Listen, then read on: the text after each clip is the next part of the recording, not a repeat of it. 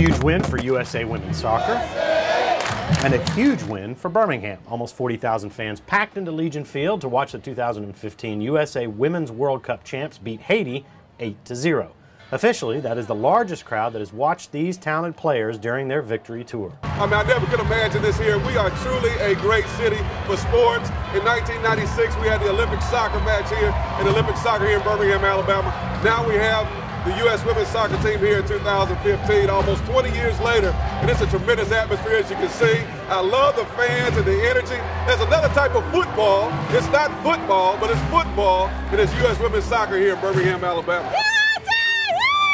Fan support could end up contributing over $10 million to the local economy, but despite the money impact, the real kick locally will be the memories now shared by thousands of local families. And while it took less than a minute for the USA to score their first goal, providing this kind of experience took just a little bit longer. About a year ago, we took an initiative to be competitive and bring in more activities to Legion Field. And so we mentioned about additional events. So soccer is one of those events that we've been targeting.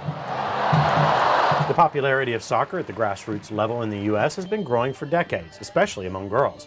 The success of this team will no doubt help maintain or even spur that growth further, while the success of this event itself is recognized by our own group of ladies. We are looking for other games to come also, so this is just a wonderful thing for the community and a wonderful thing for the city of Birmingham. And it's about darn time that soccer got the respect it deserves in the South.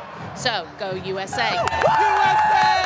Today's U.S. women's soccer game is fabulous for Birmingham because we're open, we're ready to do business. We have more than 40,000 people out here at the Old Gray Lady. It's a fabulous opportunity for Birmingham, and just to see this number of people at Legion Field, everything has worked so smoothly. It is a beautiful day. This cannot help but be a big boost for our city.